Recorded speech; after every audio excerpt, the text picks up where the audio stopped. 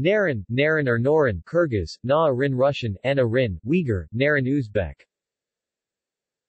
In Kyrgyz cuisine Naryn is an finely chopped lamb meat, or horse meat, with onion sauce. Naryn with the addition of noodles is now called beshbarmak. In Uzbek cuisine Naryn is an pasta dish made with fresh hand-rolled noodles and horse meat. Naryn can be served as a cold pasta dish, kurik norin, dry norin, or as a hot noodle soup, cool norin, wet norin. Homemade pasta is rolled very thinly and cut into strips 1 to 2 mm wide and 50 to 70 mm long. The noodles are cooked in plain boiling water or often in a broth of horse meat.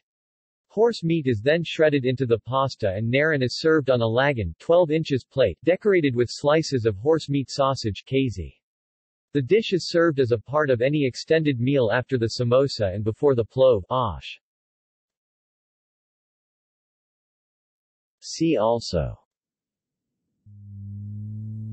List of Uzbek dishes. References